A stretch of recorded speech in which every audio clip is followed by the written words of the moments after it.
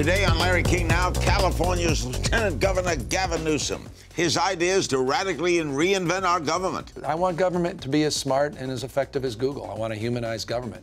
And there's no reason we can't use these same tools of technology. How he prevailed over personal scandal. We should all be good role models, but when we do wrong, we have to own up to it. And the most important thing is learn from your mistakes. Don't repeat them and get better. And does he have plans to maybe run for president one day? That's all ahead on Larry King Now.